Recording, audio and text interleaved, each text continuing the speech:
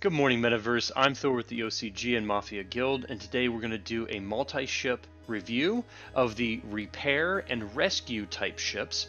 And this is near and dear to my heart because I'm actually going to be putting together a proposal for the Council of Peace Assembly, which is an event that's going to be happening in June, and I'll put a link in the description below to the Discord where you can access that. And this is going to be a gathering of the community and guilds to present their guild concepts to hopefully gain members, and also there's going to be a little competition to see whose idea is the best or the most interesting. And so I'll be presenting that through the Mafia Guild, and I'm going to call it the Order of the Red Hands, and this is going to be focused around repair and rescue type ships. This is going to be the R8, the R6, the Calico Evac, and the Calico Medtech.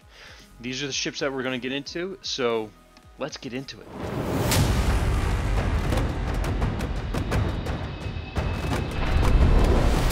First, we have the R8, and I've already done a full review on the R8, so take a look in the description below and you can look through that a little bit more. A little market update on this one. It is a repair and refueler. It's the only refueler out there, and right now you can pick one up. Its origination price was $10,080 and it is now $2,899, so a couple of them below $3,000. That is an amazing pickup compared to what I paid for a few of these. But it is a large type ship, a repair and refuel. It has 6 crew members: captain, pilot, co-pilot, engineer, repair engineer, and cargo foreman. It has large slots in all of its components, so for a large ship it stands its ground. 2 hard points, so a reduction from perhaps an assault type vehicle, but it will defend itself, and it is focused on repair and refueling. So it has a large cargo slot, which is great for collecting some extra scrap or doing some runs on the side.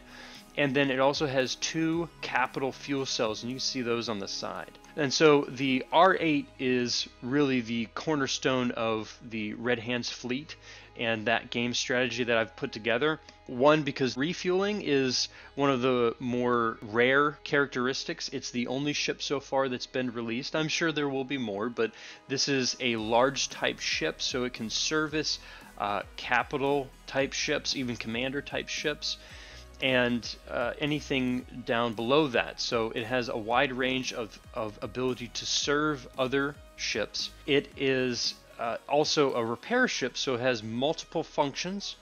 And when you're looking at profitability and reliability for making said profit, its versatility really comes in. And the Pierce manufacturer, I like the way that they utilize the space, and it's always very clean and well thought through. And so the Pierce R8 is a large type ship that is going to be the cornerstone of that type of fleet. The next ship we'll get into is going to be the R6, to see its little brother. So this is the R6. The R6 is origination price $1,600. It's trading right now for $699, so $700 is what you can pick this up for. And that is going to be essential for most comprehensive fleets. It is your classic support type character, and any group in a battle conflict type game without a support character or group is at a severe disadvantage. So the R6s are going to be a big deal. There are 11,200 of them as the original supply, so there's a good number of them, but it's going to be an integral part for all fleets. 3 crew slots. The components are all small except for the missile bay and countermeasures, so that is a reduction in firepower, and 2 hard points, small slots. But it has a medium-sized repair slot, and it's cargo, small cargo for a little bit extras on the side.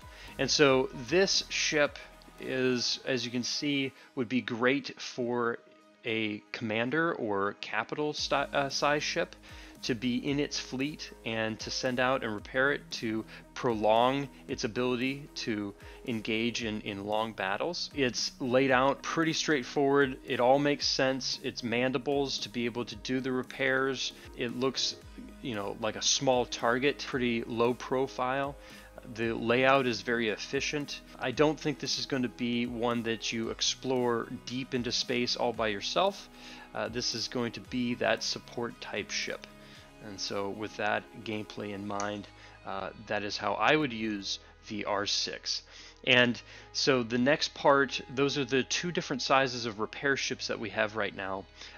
This does not do a refuel, so unlike the R8, it does not refuel, but those are the repair ships that you'll be playing with. So depending on the size budget that you have and what kind of fleet you're trying to build will depend which one you're going to choose. So next we're going to go into the rescue type ships and take a look at those. Okay, Calico Evac, essential if you're going to do rescue. This is going to be your queen bee when you send it out to rescue in a war situation. Its origination price is $2,200 on the market right now. It's at $850, so significantly reduced. It's held its price a little bit better than some of the ships, definitely in the medium to small size ships. It's held its value pretty well comparatively. The crew size is 6 crews, captain, pilot, co-pilot, 2 rescue, and a drone operator. That'll make things go a lot faster with the drones. Take a look at the components. Everything is medium except for the missile bay and countermeasures, and so reduction in defense as expected. And then you have a large med bay slot and a medium bay slot. So for a medium-sized ship, that is very much focused on the med bays, a medium cargo slot, and a medium drone slot. So that's all going to function very well for the Calico Evac. This one has probably the most pictures and the most detail out of all the ships that are available. So this is a good one to go through if you want to theory craft and you really want to get a good idea of the ship and its capabilities, potential capabilities, as we get into the game.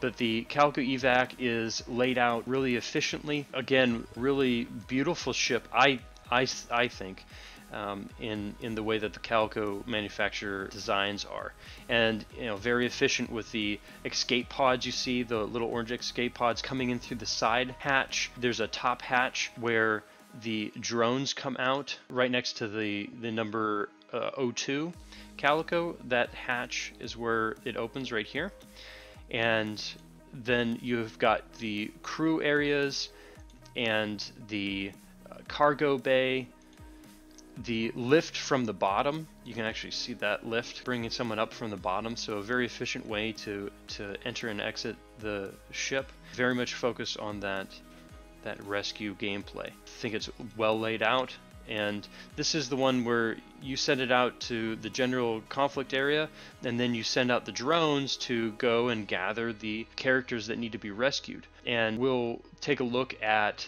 the Medtech as well and show you how they can work in concert with each other, and it has a lot of synergy when going out for these escape pods, which are multiple size for the different characters types. And so let's get into the Medtech and show you how those two ships actually work together very well.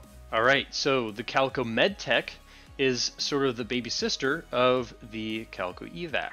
And this one is price of $860, and the current trading is under $300, so $298. So you can pick that up for pretty reasonable price for what it does. There's going to be 14,000 of them, so there's a larger number of them, which is good, and it's going to be an essential part for that rescue operation.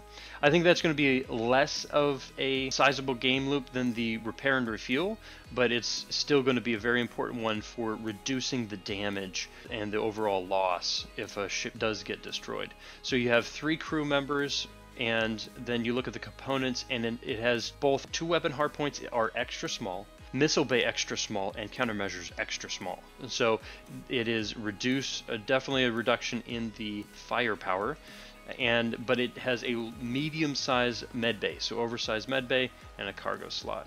And this is the one where you say it's self-sustaining, it has everything that it needs to go out and rescue, and it has a med bay, so you can fly this ship solo, but I think it would work best in concert with the Evac, as you see in this picture, where it's sort of the worker bee that flies out and collects the escape pods that are further out from the Evac, and brings it back to the larger ship and works in concert to get some of the more difficult escape pods, or if you're looking for a specific character that's stranded out there and you need to send it out there, say it's possibly still an active war zone. You need something with a little bit of its own defense, more so than just the drones from the evac. You send the medtechs out and do the rescue operations that way. And so working together, those have a lot of synergies. And when you're looking at the way that ships work together is going to be really important. You know, any comprehensive fleet, or there's going to be several different sizes of fleets, and a fully comprehensive fleet is going to have each one of these types of ships in it. But not all fleets are going to be able to man and or have the assets to do that. And so to have a guild, a fleet specifically built for the rescue repair, like the Red Hands, and to focus on those synergies that those types of ships have with each other, are going to be able to help specialize in that and reduce the cost and increase the efficiency of repair and rescues. And repair and rescue, the concept is to reduce the ultimate damage and destruction that is inflicted on the players. Now, conflict and destruction are extremely important for the actual game Star Atlas, and I'm going to talk about that real quick, just for a little bit. Reducing that amount of damage to the actual player, I think, is going to be very important. If we can reduce total ship destruction, then the building back from the blueprint, all the resources that it takes, the amount of time that it knocks a player out of the game, I think that's going to be detrimental for the player base and to grow that player base. To allow that destruction is part of the burn mechanism. It stimulates the economy of it. It's part of the fun and excitement of the game. So we don't need to eliminate that. We don't want to create a bunch of kumbaya alliances where nobody's doing anything. But for the total ship destruction, that's going to prevent people from going out to the high risk zones. And so by providing this service of the emergency rescue from the Order of the Red Hands, that's going to embolden other players to go out into that high risk zone and to explore the game and to expand what we can do in Star Atlas. So that's the helping the community aspect of it. But then as far as a consistent profit income model, the repair, rescue, and refuel is going to be a continual aspect of the game. It is a cornerstone of what Star Atlas is. It's a game focused around conflict, around danger, around exploration, going out as far as you can and testing the boundaries, and maybe you run out of gas. But if you've got the Red Hand there, going to be the angel on your shoulder, then you're much more likely to go out and do and be the most that you can in that game. So that's the core concept. These are the ships that are going to make up that fleet, and hopefully this was helpful. You don't have to worry about liking or subscribing, but if you know somebody that would find this useful or want to join the Order of the Red Hand or join the Mafia, then share it with them. And if you could do that, then today was a good day. Good morning, Metaverse.